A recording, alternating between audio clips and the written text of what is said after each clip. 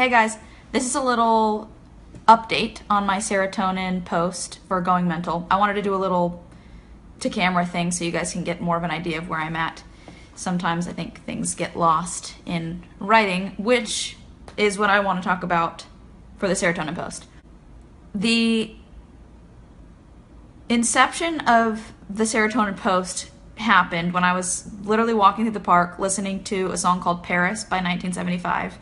And one of the lyrics is, "Mr. Serotonin Man, lend me a gram." I believe that was originally an Eminem lyric, but I found that out later after a Google search. So at the time I thought it was a 1975 lyric, and I thought, oh, that's so good. And I just kind of had an affinity for serotonin that day, and I thought, oh, I want to write a Going Mental about serotonin. So I was thinking about writing the serotonin post from a really excited place. I even like how the word serotonin sounds. I think it's cool that it's known as like the happy hormone and that it contributes to feelings of well-being. So I just wanted to look into it a little bit, and doing a post on Going Mental about it was a great way for me to explore it a little bit more. Then I wrote the post and I had a joke in it saying, whether I'm writing this post because I'm completely miserable and I want to be happier, or because I'm a totally happy person all the time and I feel like I have lots of serotonin, or something like that, I'm paraphrasing. And you guys, based on a large amount of the comments, seemed to not know that I was kidding. I meant it really lighthearted and I was totally joking, but I guess it came across more serious or something, which is something that I'm working on for future posts. I really want to relay the energy that I'm taking into the post so it comes across for you guys.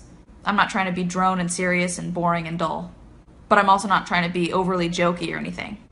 So I'm trying to nail down the tone, and I'm hoping that this personal explanation kind of helps to home in on it. Anyway, I wanted to thank you guys for your concern. A lot of you guys in the comments were saying, like, we don't want you to be miserable. We're sorry to hear this. Really nice, sympathetic comments. But I assure you, I meant it as a joke, and I was just being lighthearted. Thank you for your concern, though, and thanks for caring. Also, what do you think of Going Mental vlogs? How do we feel about these? I'm not sure. I definitely like writing, but I want to zero in on the right tone. Maybe I just need to get better at